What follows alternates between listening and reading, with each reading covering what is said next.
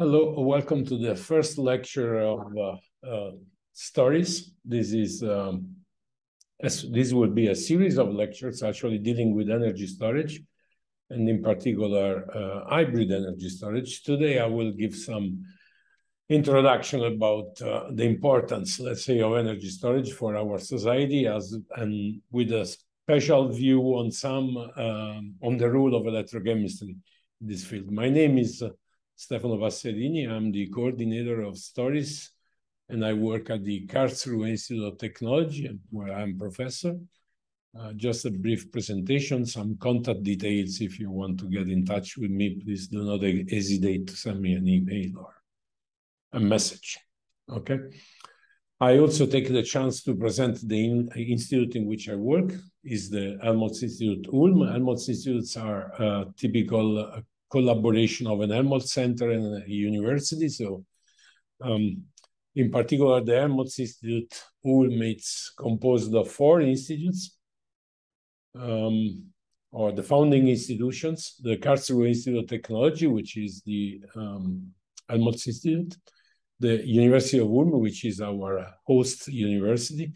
And there we have also the Center for Solar Energy and Hydrogen Research, ZSW, which is close to us actually here in Ulm, and the German Aerospace Center. The institute was established in 2011. The director is my colleague, Professor Fichtner. I'm the deputy director right now. The personnel is about 150 people involved, 19 principal investigators, several PhD students and postdoc and administrative groups. This is our funding. Just to give you an idea, we received the standard 5.5 million euro per year as basic funding from the federal government and the state of Baden-Württemberg. We have a contribution of DLR, which is actually between half and 0.5 and 1 million euro per year. And plus, in 2022, we already achieved 7.3 million euro third-party funding. So, but why storage and why energy storage? I mean, energy storage is becoming more and more important. One of the reasons is the action of the European Union that wants to become decarbonized by the year 2050. Okay, this is actually a very good target, but it is also rather difficult to achieve because we right now make use of a lot of energy, which is mostly coming actually from fossil fuels. Okay, here you in this lower graph, you can see, for example, the requirement, the final energy consumption in the year 2019, sorry, so before the COVID crisis. Okay, and you see that there is a huge need of energy, both for transportation, households, industry, and other services. Okay, if we really want to decarbonize Europe, we need to secure energy needs for these applications. I mean, none of us wants. Everybody wants to move, wants to have pretty comfortable houses, and we also need industry to run for our economies. This is extremely important. So energy storage is definitely extremely important.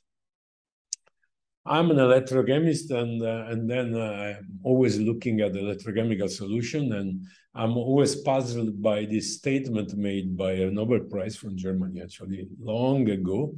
The path leading to the solution of the most difficult of all technological questions, the delivery of cheap energy, must be discovered by electrochemistry. So I really believe in this statement, and not only me, I mean, many people believes in this statement, and our present target is actually the enable a sustainable energy future, okay? So electrochemistry has done already a lot, and especially batteries have done already a lot for our society. I mean, they are used, for example, for medical devices, but they also changed completely the way we communicate in our society. I mean, it is thanks to the lithium-ion batteries that now cellular phones can be actually smartphones. We can exchange a lot of information through them, because with the previous battery chemistry, this was practically impossible. And finally, recently, electromobility is also becoming a reality. And this is, again, due to the fact that lithium-ion batteries are extremely well-performing.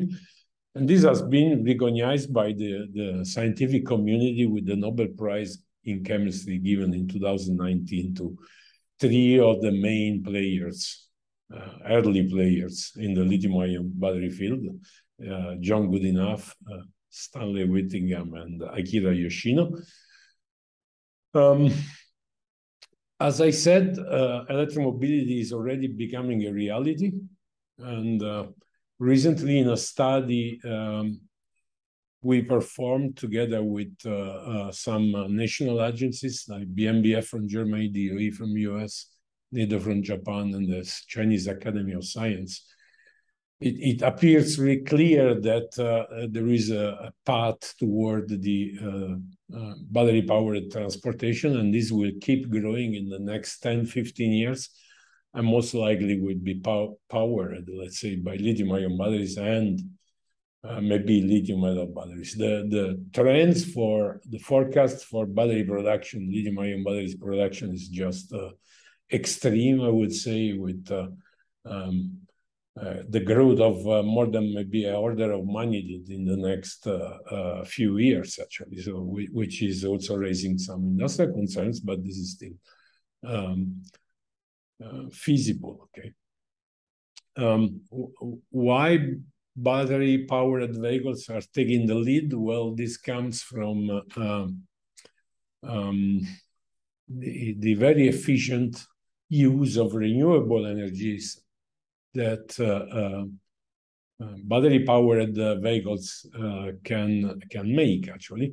So if we consider, if we compare, for example, a battery electric vehicle with a fuel cell vehicle or with a conventional IC engine powered or fueled with a liquid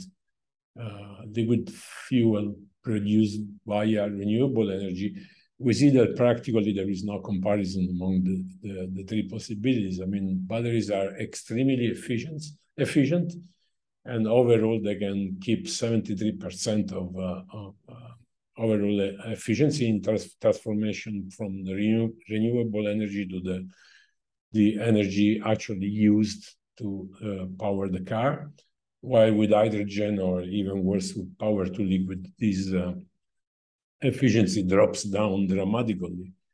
And actually, this is the reason why Tesla, which is the first car maker who heavily invested, or it's only actually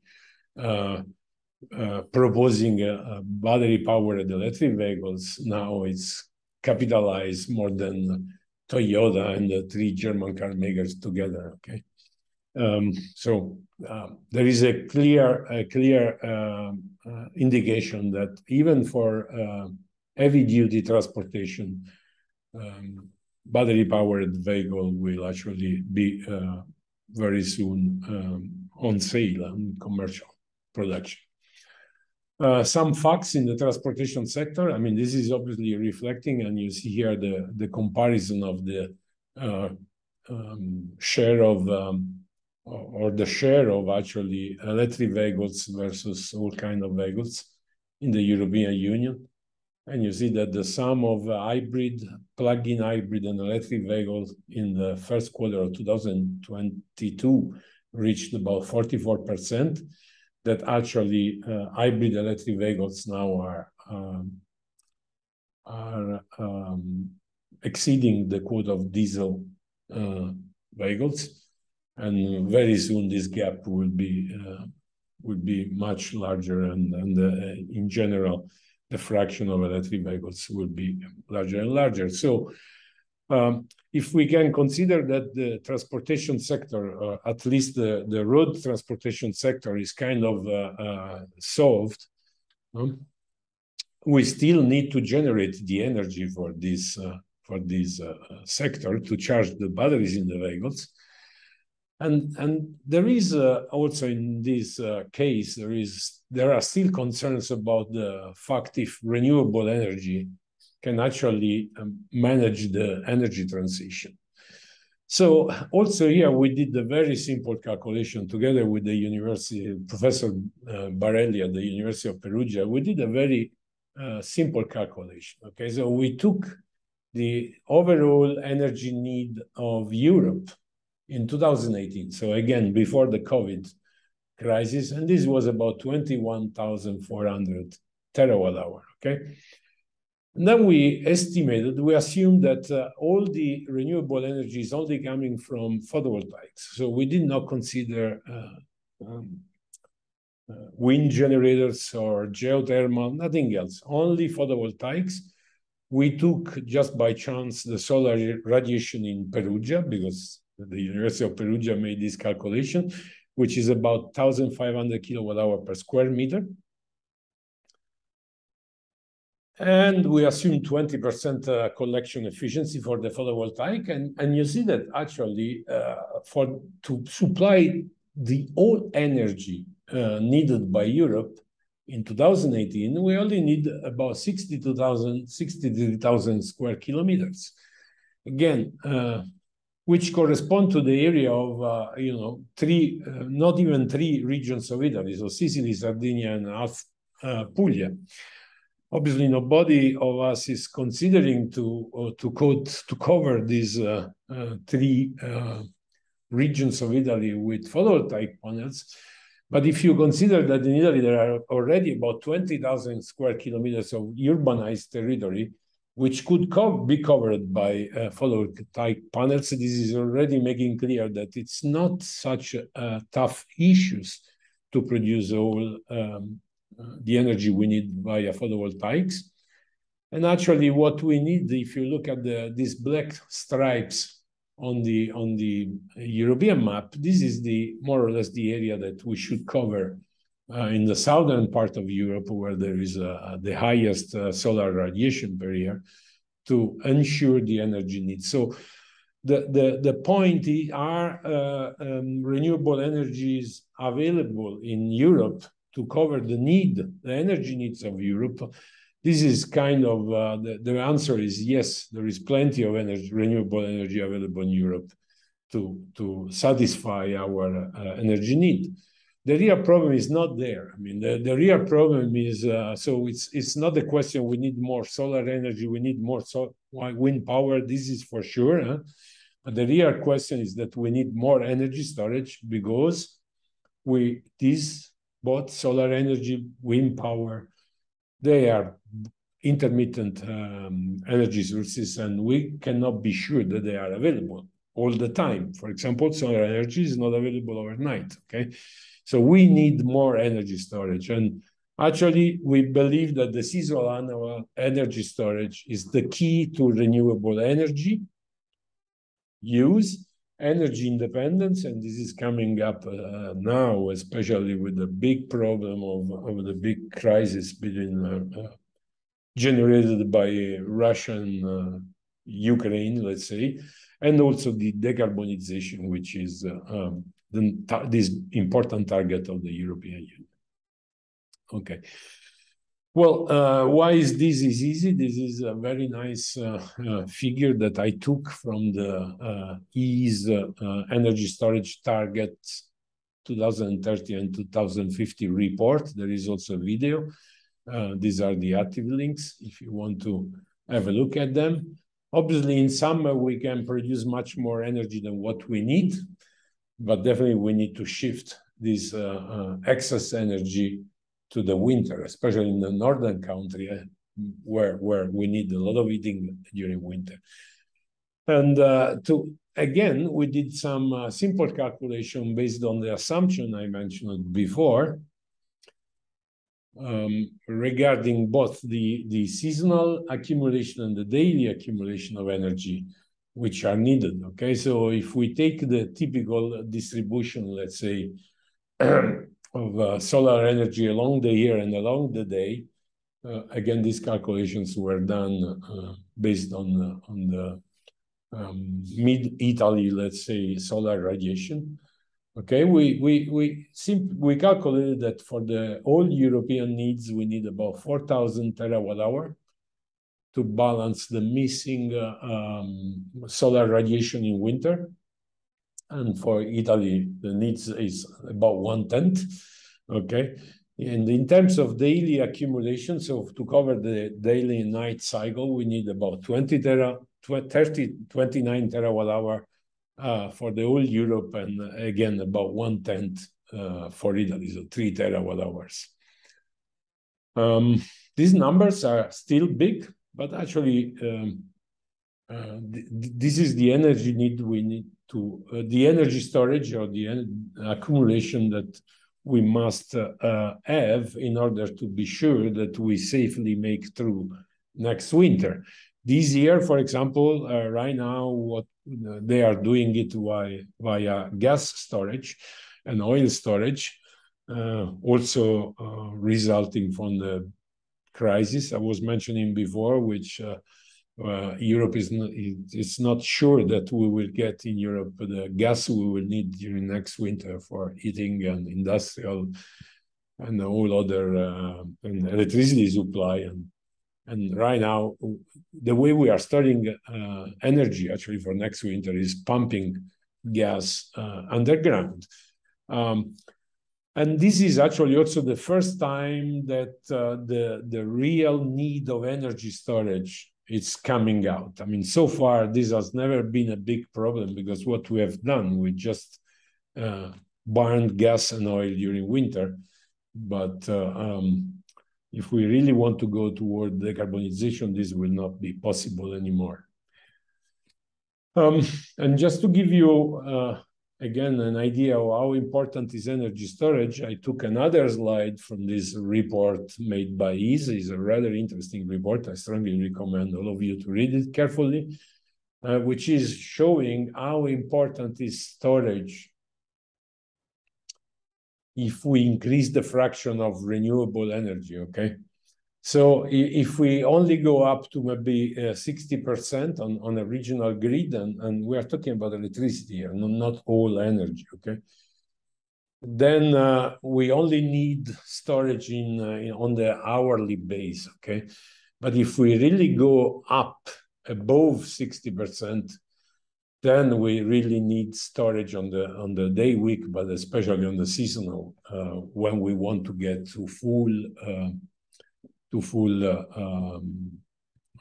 renewable energy production. Okay. Yeah. So in stories, we are addressing all needs, energy needs. I mean, from the small scale to the large scales. There is not any single storage technology that can cover everything. So we definitely need different storage technologies for example, high power or very short, for very short times, and rather different storages. I mean, in this graph, we are kind of showing what kind of I mean, what are the most appropriate storage technologies for the different needs, okay? But as I mentioned before, and as it became very evident with the Ukrainian war, is that actually the long-term storage, it's definitely extremely important, okay? And it's definitely on a very large scale. So to be sure that we can make through the next winter, we always should store on summer when we have a lot of photovoltaics available, this 4,000 terawatt hour, okay? And it would be better if we produce this energy in Europe rather than somewhere else in the world, just to avoid to have again the problem of supply. Okay, so, and as I said before, this is definitely possible. The need of energy to cover the day and night cycle is much lower. It's about 30 terawatt hour. And among the most important or the most known common storage technologies, I think for the daily night storage, there are several different approaches possible already, like pumped hydro storage, even batteries can be okay for example, house or the small scale energy storage. Redox flow batteries are definitely okay, even for a little bit longer timing. compressed air can also work. Okay, but the real problem is actually on the long-term storage, for which right now the only two technologies which may substantially help us are thermal energy storage, which is definitely not scaled up so far to that scale, and the emerging technology is actually hydrogen, which has been proposed to be the solution for almost every problem. Okay. Nonetheless, and this is something that is coming now into play, and you might have heard about it. It's the use of reactive metals as energy storage carriers. This is something that we are also proposing actively here at KIT, and but it's also coming from industry right now. I recently heard an announcement or a press release from an aluminum company in Germany who proposed to actually burn aluminum powder into the coal power plants, because aluminum can burn and generate a lot of energy, as we will see actually in a couple of slides. Okay. So reactive metal are actually some of these reactive metals like aluminum, magnesium, calcium, silicon, sodium. They are rather abundant, so they will not suffer of any limitation, which is, for example, present for some other metal or materials or metals or elements which are needed for other technologies, for example, lithium for lithium-ion batteries, but also even more dramatic are some catalysts for electrolyzer fuel cells to produce hydrogen, which are usually pretty rare. Actually, most of them do not even, they appear down here. Hopefully you can see the arrow, but iridium, platinum, palladium, these are heavily, ruthenium, these are heavily used in hydrolyzer and fuel cells. So definitely the use of reactive metal would free most of the countries from this problem. I mean, aluminum, iron, sodium, they are very widely available everywhere. So to enter into some details, let's say this is the best to beat. Okay, so right now our energy storage, we call it energy storage, it's actually burning fuels. Okay, and here you see the energy performance of conventional fuels. So natural gas is not that much. Compressed natural gas has a little bit. I mean, the energy is always ranging between 12. Gravimetric energy density is always ranging between 12 and 15 kilowatt hour per kilogram, which is a pretty good number. Okay, obviously natural gas has the highest because it has the largest content of hydrogen inside. But on the other end, and this is also important for the seasonal energy storage, when we really need a large amount of fuels, the volumetric energy density is also important. And in this case, the liquid fuels offer much better performance than natural gas or compressed natural gas or even liquefied natural gas. Okay, it's about 30% more than liquefied natural gas. So what is being proposed, what has been proposed, or it's being proposed in the last couple of years, it's hydrogen, which definitely has an extremely good gravimetric energy density. I mean, we know that hydrogen can offer a very good gravimetric energy density, but the volumetric energy density, which is what matters for especially for the seasonal storage, it's rather poor. It's in the when we liquefy hydrogen, it is on the order of the compressed natural gas, not even the liquefied natural gas. Okay, and if we consider compressed hydrogen to 700 bars, this is even lower. Okay. Other fuels that have been proposed are ammonia. That's definitely an interesting chemical because it has, again, a lot of hydrogen, but you see that from liquid ammonia does not have a much better energy, volumetric energy density than liquefied hydrogen, although it's easier to liquefy ammonia than hydrogen, but the gravimetric energy density is much lower. So what we are kind of proposing are these reactive metals, and it's not a new something very new. Reactive metals were already proposed during the first oil crisis, so in the 1970s, okay, as possible fuels.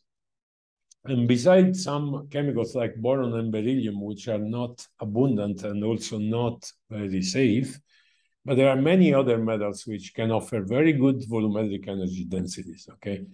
Among them, aluminum and silicon are maybe the best because they offer more than 20 kilowatt hour per liter, and steel about 10 kilowatt hour per kilogram, which is not too bad, 9, okay?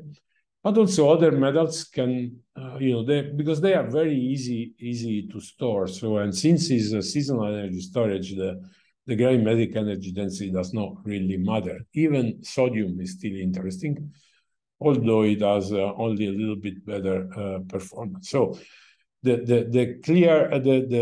message here is that a reactive metal can really store large amount of energy in much smaller volume than hydrogen. Okay? So if we consider aluminum, this is one of my preferred cases. If we want to store 1 terawatt hour of energy via in aluminum, we only need 42,000 cubic meters. Okay, if we want to store the same amount of energy as liquid hydrogen, then we need 10 times more volume, 425 cubic meter, and in compressed hydrogen is even higher. Okay, so to give you a simple example, if we take a football field and we put under a football field 7 meters of aluminum, we practically store about 1 terawatt hour. Okay, if you want to do the same with hydrogen, you need only in terms of liquefied hydrogen, without the container, you need a building which is 70 meters tall. This is the concept, okay? 1 cubic meter of aluminum provides 20 megawatt hours, which is more or less the amount of energy you need for an household in Europe. Pretty large household. Okay. Still, again, trying to avoid, to substitute oil and natural gas. There is a chemical, actually the most abundant chemical on Earth is seawater. Okay, it's a very concentrated solution. And if we want to look, for example, if we look at the composition, we see that in 1 kilogram of seawater, we have about 10 grams of sodium. So this means that we have like 1% of sodium per kilogram of material to be processed. And from the mining point of view, this is an exceptionally high concentration. Okay. Usually on the seaside, we also have a lot of we have available a lot of renewable energy, both as wind as well as can be like streams and so on. So we can actually produce energy on site and use the seawater in a seawater battery to actually store energy and release it. Okay, so a seawater battery is an electrochemical device in which there is a solid electrolyte separating the sodium, let's say, side from the seawater side, because sodium and seawater should never get in direct contact. And it can be, this system can be used actually to extract sodium in form of metal or other forms out of the seawater.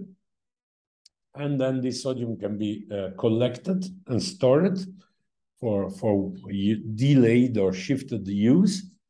Okay, and these kind of cells or seawater cells are usually sustainable and pretty efficient. In fact, they don't use much or very critical raw materials.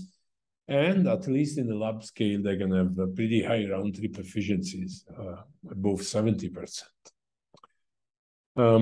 Just to give you an idea of how they work. There is a negative electrode, is a sodium electrode. I mean, there is no sodium at the beginning. Sodium is actually extracted using electricity from the seawater. And during the charge, there is this process that accumulates sodium into the negative electrode or into a special reservoir. And at the same time, it produces chlorine, which is a precious chemical that can be used for the chemical industries or for example, disinfectants, but also the polymer industry and so on. But the other great byproduct, it is actually H2O. So extracting sodium and chlorine out of water means that we are generating a lot of desalinized water, which can be used for industrial uses as well as from agriculture. During discharge, on the other end, sodium is injected again into the seawater and as a sodium ion. And the reaction involves also water and oxygen, and the final byproduct during discharge is actually the production of sodium hydroxide, which is great for CO2 trapping because it can actually block, it can actually react with CO2 and form sodium carbonate, which is a solid and can be set aside for infinitely long CO2 trapping. So these were just examples on how electrochemistry can support the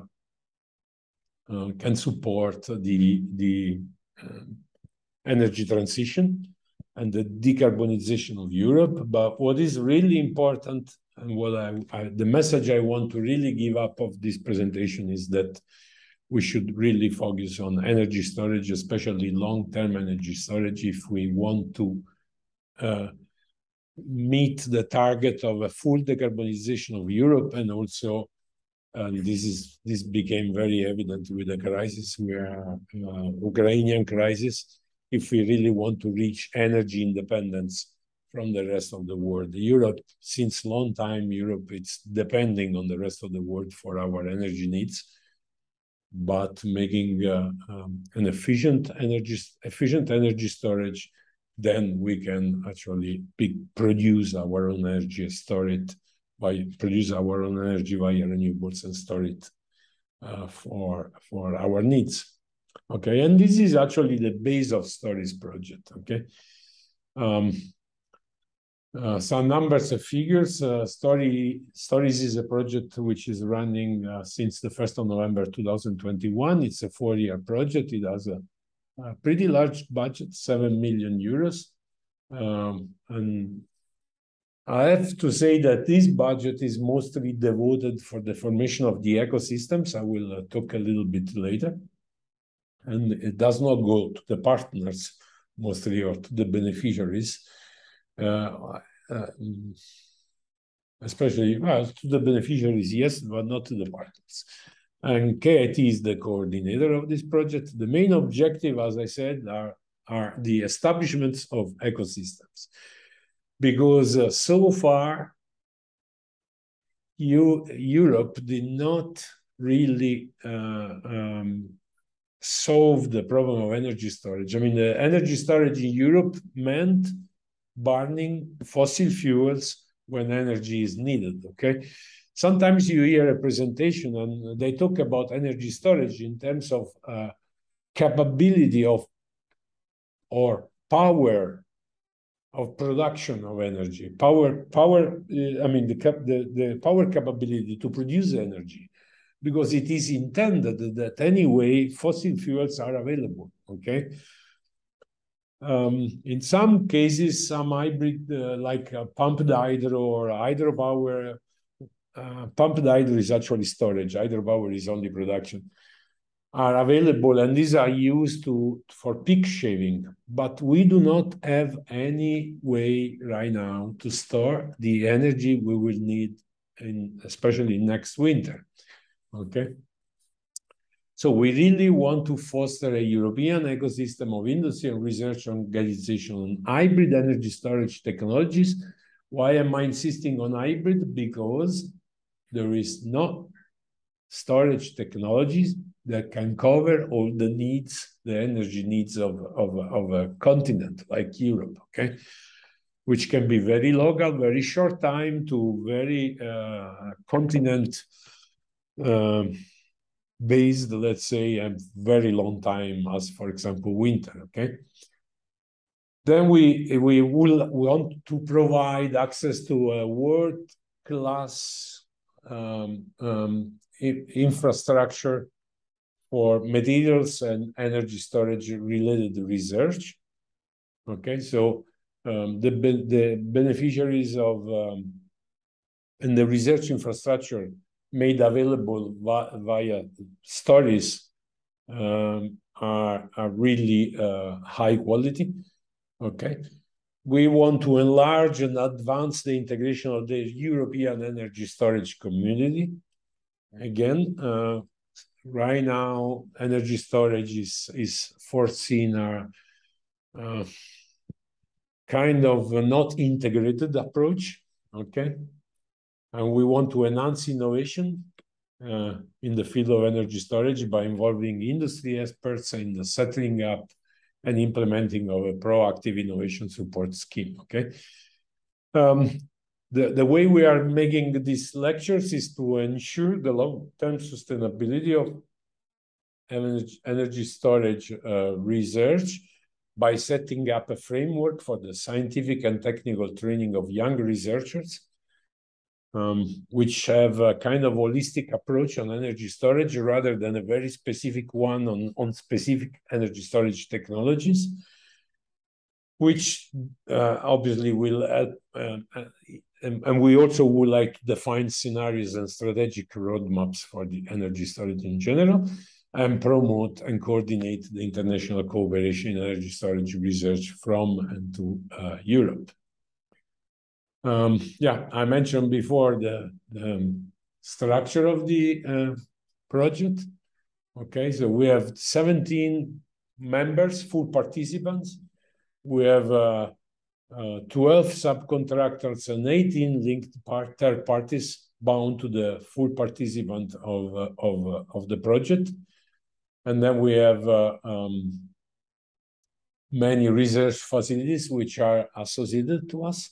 So we can, as I will show later, we can allow scientists and engineers from industry and academia to have access to these world-class infrastructures. And we are obviously also involved in the project and advisory board, which will help us to take the right direction, selection panel for the calls that I will describe a little bit later, and an extended network to get feedback from the community. Okay, so these are the main outcomes which we expect. There are these 6 transnational access calls. That is these are the calls to get access to the research infrastructure. I will go into details later. Our main target is to favor the establishment of materials acceleration platform specific for energy storage. Okay, a roadmap for the hybridization of energy storage, which is definitely needed to be sure that we will have an efficient and effective energy storage system in Europe.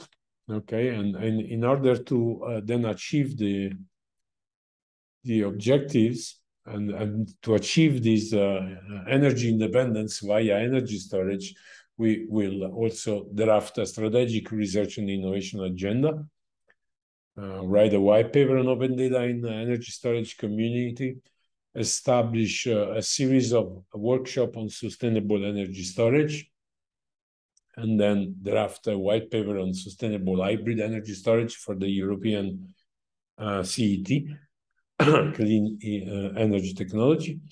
International mobility scheme is also very important. We favor the visit of scientists from both industry and academia, from even outside of Europe, actually, not only in Europe. We are working on the establishment of the university master program of hybridization of energy storage, again, because we really want to have young scientists and engineers being trained on this holistic approach of energy storage rather than specific technology approach, and also 3 summer schools. Everybody is invited to join in the extended network and participate, as well as to take advantage of this transnational access code, which I'm giving more details now. So as I mentioned before, Stories can grant free access to 64 world-leading research infrastructure on subjects related with hybrid energy storage. Stories will cover the cost, the travel and accommodation costs for the scientist and engineer visiting these facilities, and will also support these facilities for their own internal cost. And the calls are open to all researchers from academia and industry, from EU members, as well as EU associated states, which are listed there. And we will actually open a call every 6 months. So the next one is already open. Actually, the deadline is coming very soon, but since end of July, but since we are in summer, we most likely prolong the deadline. So everybody wants to take advantage of these facilities, which are, as you can see on the map on the right, distributed all over Europe, from the north to the south, from west to east. Okay. You can just participate. I mean, to have an idea what are the research infrastructures available, you can connect to this website and you will see that we have 58 physical infrastructure. That doesn't mean you can run only physics experiment, but they exist. So you can run experiment, also chemical experiments. Or then we have 6 virtual infrastructures. That means you can, for example, make use of supercomputers. For example, one of the most powerful supercomputers in the world is made available for within these codes, and is offered by Eni, the Eni, the Italian oil company. Okay, and within this infrastructure, we are actually covering all the let's say established energy storage technologies, electrochemical, thermal, chemical, thermal, mechanical, superconducting, and we also offer infrastructure dedicated to cross-cutting activities, so which are actually the best one, because we really would like to favor this hybrid energy storage development.